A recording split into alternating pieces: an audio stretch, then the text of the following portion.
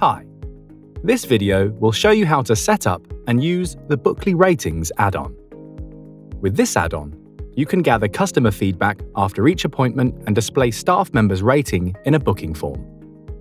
Note that all add-ons for Bookly require Bookly Pro to be installed and activated.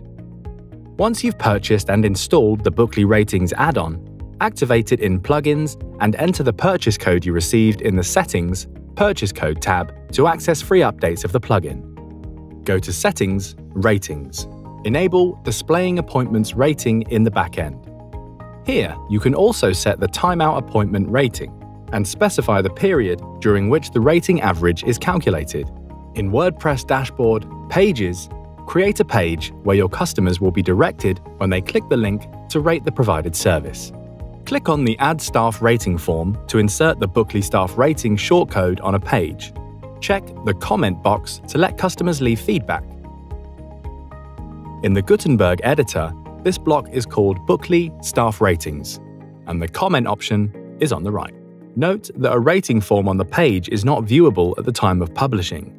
This form is only visible when a customer is redirected to the page with the URL which contains the token. To test this, you should make an actual booking and wait for the real reminder. Go to Settings, URL Settings. In the rating page URL, set the URL of a page you just created. Go to the Email Notifications section. Select the follow-up message template and insert the staff rating URL placeholder in the email body.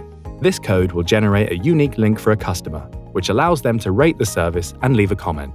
If you want to display the staff rating in your booking form, check the box Show Staff Member Rating Before Employee Name in the Appearance section. An average staff rating is displayed on the employee's card in the Staff Members section.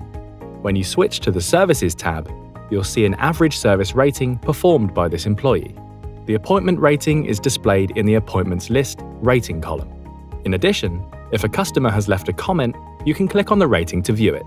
Thank you for watching this video tutorial. Like the video if it was helpful. Feel free to subscribe to our channel and follow the links in the description if you want to know more about Bookly. Have something to share? Let us know in the comments section below, and we'll see you soon.